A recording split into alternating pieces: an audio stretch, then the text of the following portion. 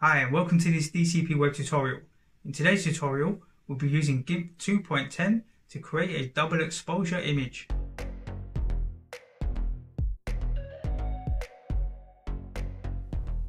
Okay, so the first thing I want to do is download a few pictures. I'm going to open up the web browser and go to Pixabay. I'm going to click free download and select the highest resolution and click download here. When you click download, if it doesn't allow you to download that version, it means you have to create an account here. So you can just log in with your Facebook page, or you can go ahead and create an account with Pixabay. The images are free to download, so we're going to download this picture as well, and we'll click highest resolution and click download. So we've got two pictures. Both these images I'll put links to in the YouTube description. I'm going to open this folder on my desktop and just drag and drop these two pictures into here, and we'll minimize the web browser and let's open up GIMP software. So we need this folder open on our desktop, and the first thing we'll do is go to File, New, and we'll set the width to 1920, the height to 1080, click on Advanced, set the resolution here to 72 dpi for the X and Y, and fill with transparency. Here, select fill with transparency. Then go ahead and click OK. So we've got a basic transparent background now and a canvas here, and we're going to go to the folder on my desktop and drag and drop the picture of the landscape into GIMP. And we're going to hold down the control key and use the mouse wheel to zoom out, and you can use the middle mouse button to pan the canvas or this canvas around on the screen to center it out.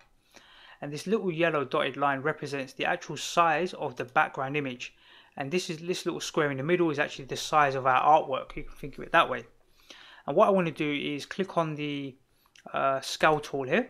This is the scale tool, and I want to reduce the opacity of this picture, and it will make sense why I'm reducing the opacity in a moment. So I'm going to set it to around 50-60%, doesn't really matter, something around there, of this first layer, and we'll click on the image here. Now when I click on the image, I can see the background here. Can you see the little dotted squares? That's our canvas size. So if I don't reduce the opacity, I won't be able to see that basically.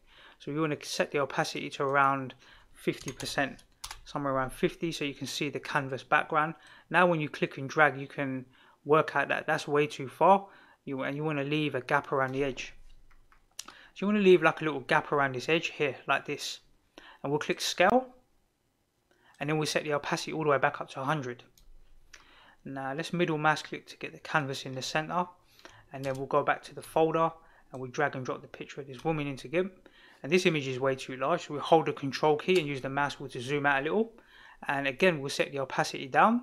We'll click on the image and we'll click on this yellow handle to scale that one down. And we're going to scale it to around this size here. This size should be pretty good, somewhere around this size. And we'll click scale, and then we'll set the opacity all the way back up to 100. Okay, let's go to File, Save As, and I'm just going to save this GIMP file. So it's going to be called 01.cfx. I'm just going to save that into the folder on my desktop. So I'm just going to overwrite this one that I have there at the moment. And the first thing we want to do is remove the white background here of this picture. So let's click on this top canvas, or the top image here in the layers, and let's click on the magic wand tool and click on the image anywhere in the white area, and set the threshold to around 25 is a good number, 25. So we'll click here, and then we'll press Ctrl X or go to Edit, Cut, and that will cut out all the white background, most of it, yeah. And now we can go to Select, and then we'll go to None. So we deselect everything on this image. Now, if you look carefully, you can still see like a white outline around the picture. You see like around the image, and we can get rid of that quite quickly. What we do is select the image, right click on it and do alpha to selection. So that will basically reselect this image, and we'll go to select, and we're going to shrink the selection, shrink it, and we're going to shrink it by 4 pixels. So just type number 4 here and then click OK. That's going to now select inside of the image slightly. You can see that's probably a little bit too much, so let's go back to select. Let's see, shrink. We'll probably have to grow the selection now. So let's go to select, grow, and we'll grow it by 2 pixels and click OK. So that's probably going to be better, just around the edge here. Yeah, something like that. Should be pretty good. Okay, so now what we want to do is go to edit, copy, and then go to new layer here, create new layer, this bottom left icon, and then we're going to set that to transparency and click OK, and then go to edit, paste, and then click on this anchor, and then you can hide this second layer, hide it. Now you can see the cutout image. It's pretty good cutout. We have to do a little bit of tidying up. But what we can do is click on this image here and drag it to the bottom, right at the very bottom, because it's basically our original image before we cut around it. So we'll leave it down there. If we want to use it for reference later, we can have it. So let's just try and tidy up this image really quick. We can use the mouse wheel and the control key and the mouse wheel to zoom in. Let's click on the eraser tool. In the brushes, select the softest brush, which is 0.25 hardness, and we'll set the size a bit bigger, and we can just go, let's zoom right in here, let's set the size a bit smaller, and let's see, we need to click on the top layer, and then we can just get rid of some of these white highlights down the edge here. Really, it's done a pretty good job, so our tidy up will be super quick here. Let's just see down this side. I think on this hair I'm going to get rid of some of this down here. And that's it, we're done. Maybe a little bit across the top here, the few pixels, the few white pixels here. And that's it, job done. So we cut around that image pretty quick. Let's go to File, Save As. And I like to save my work in stages. So once I've completed something and I'm happy with it, I save it as a stage. And then if I want to refer back to the image at a certain stage, I can always go back and look at it. So let's click on the Move tool and let's middle mouse click to pan the canvas. And what we want to do is click on this landscape. This is the background. Click on the landscape here. Create a new layer. And in that layer, we want to set the fill to white. Set it to fill with white and click OK. So now we've got a white background. Really, this background here, we can hide it. We don't need it, this one. So these two, we can hide them, yeah? These two here. So we're left with these three layers. Let's click on the top layer, right click on it, and then do alpha to selection again. And that will just select around this person here. And we'll go to edit, and we'll do copy. Then we'll click on the white layer here and go to edit, clear. And if we hide this top layer, we can see a cutout now of that white background. So it's really cut out that silhouette. Let's go to select and none, and it will remove the selection and then enable the white layer, the layer above. Just turn that back on and select that top layer and go to mode and select multiply. Now you can see the two layers kind of faded together. You can think of it that way, right? Transition together. So let's click on this top layer. Let's go to File, Save As, and we'll save this as version 3. And we'll select the top layer here, and we'll go to Color, Desaturate, and then click Desaturate here. And that's going to basically make it grayscale, the image, the top image. And in the mode, we're going to leave it on luminance here and click OK. Now what we want to do is, let's see, we want to now go to color, levels, and inside levels, let's just do that again, go to color, levels, and then grab this right handle and drag across to the left. I'm going to brighten up the image a little bit to around here somewhere, roughly around here. And then click OK. And now what we can do is click on this middle layer, this white one, and we can reduce its opacity. And as we reduce the opacity, the original background is going to show through, you can see. And we want it to be quite subtle, the background. If you bring the opacity all the way down, you're going to see it like this. You can have it like that if you want, but I kind of like the background just visible, and then the image overlaid on top like this, and I think that looks pretty cool. So we can click on this background here, landscape, and we can click on the move tool, and remember we made the background slightly larger. If we click on it, can you see the yellow dot? It's bigger than the canvas. And the reason why we made it bigger than the canvas is now we can click on that background and move it around to position it where we like it. So we can get the mountains, or we can get the image in a certain way. And I want to position it around here, or maybe a bit lower. This is down to your own preference, right? So maybe around here looks pretty good. Something around here, like this, and you kind of got the mountains like highlighting the eyes like this. So I think that looks pretty cool. Let's go to File, Save As, and save it as version 4. And a couple of notes: you can actually click on this top layer, click on the Move tool, and select that layer. Then hold down the Shift key and the arrow, and you can move this image, right? But wherever you move this image, you need to actually move the white canvas as well. So when you click on that one, you need to hold down the Shift key, click on the canvas, right? And you need to move that as well. You have to be a bit careful because you can see this white background showing here now. So you have to fill that space in if you wanted to move the silhouette of the picture. So really for now, I think what we'll do is leave it in the center. So I'm just going to press Ctrl Z and Ctrl Z just to undo that. And that's pretty much about it. That's your double exposure done. You can experiment with it more. What you can do is you can go to the top layer, this top one. You can go to color, and then you can go to the saturation, and you can reduce the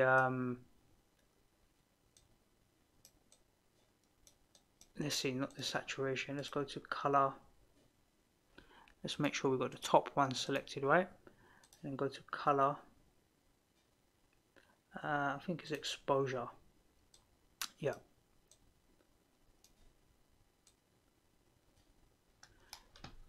And you can play around with the black level.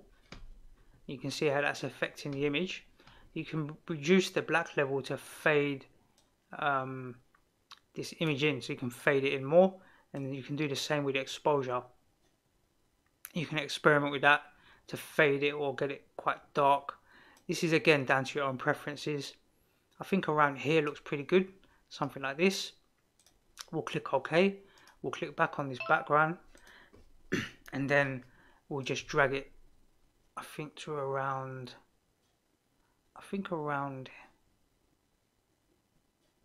just around here looks pretty cool. Let's go to File, Save.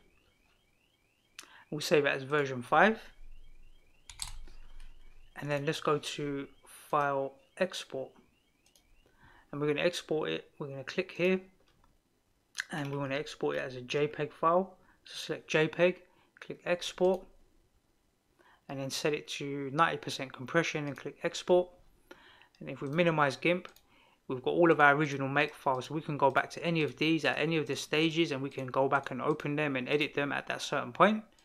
And we can go ahead and click on this picture here and open it, and we can see the double exposure. Now, one nice thing you can do is you can go back to your web browser, and you can go back to Pixabay, and we can search for something like city. Let's search for Japan, right? So you've got all these nice sort of colored pictures, maybe something like this. Let's see what else is here. Let's see what else we can find. Japan is pretty cool, right?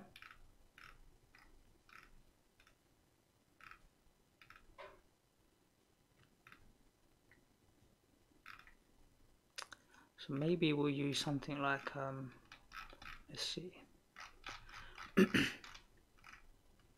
Let's use something like this. Where's that image gone? Let's try this one. Let's click Free Download. We'll download the highest resolution. And we drag and drop that into this folder. Then we can open up GIMP software again. So we've still got our GIMP file open. We can hide this background, hide this one, and we can go to our folder, drag and drop the new background into GIMP. And then we've got a completely different effect here now, right? So we can click on that image and we can reposition it to where we think it looks good. Maybe somewhere around here. And you can experiment with the with the exposure and this opacity here to work out what's going to look good. And you can also click on the modes here, for this top layer. So when you click on the top layer, if you click on mode, you can do like soft light, you can do hard light, So you can get these sort of effects as well. So you can go and experiment with this drop down here and a different background, and that's going to change and affect the image as well. So you've got things like dodge. You can really experiment with this and come up with some really creative artwork. It's really down to you what you think looks good. There's no golden rules to say what's right or wrong. It's down to your own preference, what you like. So I usually play around with these and find something that I like. You can play around with the settings. Maybe vivid looks quite good. It's quite arty, right? Vivid, something like this. It's a bit different. Maybe linear is quite good as well. Hard mix looks a bit strange, but if you're doing some sort of poster design and you want some sort of art sort of style like this, you know, something like this might work. So let's try one. Let's try overlay, and let's see. Let's click on this background. Let's just move it slightly. It's quite busy, this background, so I don't think this image is the best image. Let's hide it for now. Let's go back to that image. Was quite busy. You want something that's not too busy, really, to be fair. So let's try something a little less busy. Maybe something like let's see. So we've already done mountains, so let's not do mountains again. Let's do something like maybe something like this. Look pretty cool. Got this one with like the clouds. Let's try. You don't want anything too dark as well. You want something with a bit of light in it, right? Nothing too dark. So maybe let's try this flower one. Let's download this and see how that comes out. So I want to drag that into this folder and then drag that into GIMP. So here, that one works a lot better. It's a much lighter image and it's less busy. Images that are too busy and have got too much things going on in them, then it might be a bit more difficult to see the silhouette and the face and everything, right? So this one we can actually reduce in size. Let's click on it. Let's just reduce its opacity so we can resize it and see what we're sizing to. And we'll set the opacity back up. And then you can just experiment and move it around. Just use the move tool. Maybe you get like the flower, or you can have it over here. Something like this I think looks pretty cool. Around here, I quite like the colours there. That looks quite cool. And I think on this particular one, you would set the opacity up much higher. Maybe even set it to white, so then it's just white on blue like this. Just like this, so the white background will be completely white. So I like that. Let's go to File Save and save that as version 6. And then we'll export this one as well. File, Export As, and we'll export that as version 6 image as well. Let's click Export. And export it. Let's close down GIMP and close down the web browser, and then we've got these two images now. So we've got this one, and then we've got this example. This was the same one, this one over here. So you can see how we can create these double exposure images, and you can create any sort of style like this. I'm going to be doing some more tutorials using GIMP.